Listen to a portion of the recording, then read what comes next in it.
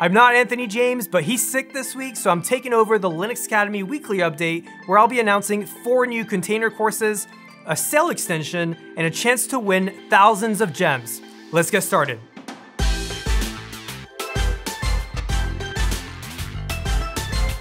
In last week's episode, we announced a brand new course, the CompTIA Linux Plus Certification Exam Prep course, so check that out in the top corner somewhere over here.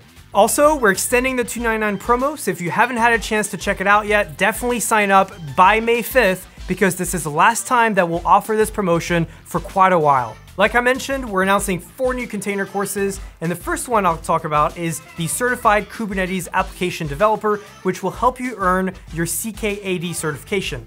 Even if you're not interested in the certification, you will learn how to build and design applications using Kubernetes. This course, along with our other courses, can be consumed on the go with our mobile applications, so check it out for iOS and Android apps. The next course we're announcing is the Red Hat Certified Specialist in Openshift Administration, which is definitely a mouthful, but this course will help you pass that certification exam, and even if you're not interested in the certification exam, but you're an experienced Linux administrator, this will help you learn how to use Openshift for cluster administration, so definitely check it out. We've updated the very popular Docker deep dive and added even more hands-on labs so you can learn how to use Docker for production environments. Before I move on to our last course announcement for this week, I want to talk about a Cloud Playground challenge that we have going on right now, where you have a chance to win thousands and thousands of gems to purchase anything you want in the swag store. The way that you enter is very simple. All you have to do is build a real-world project on our Cloud Playground feature, and you'll automatically be entered for a chance to win thousands of gems. For more information, check out the blog post for this weekly update below. In this last course announcement for this week, we have the Cloud Native Certified Kubernetes Administrator course,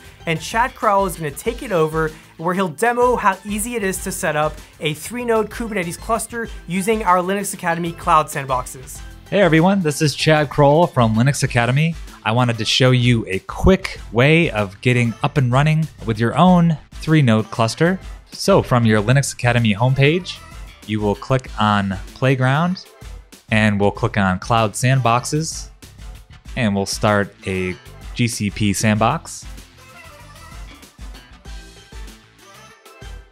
And from our menu here, we'll go to Kubernetes Engine, and we'll click on Create a Cluster, and we'll just select the standard cluster with 3 nodes and click on Create, and we'll wait for that to spin up.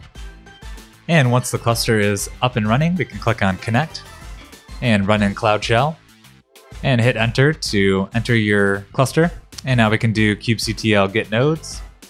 And there we go, we have a 3-node up and running cluster for us to use during this course.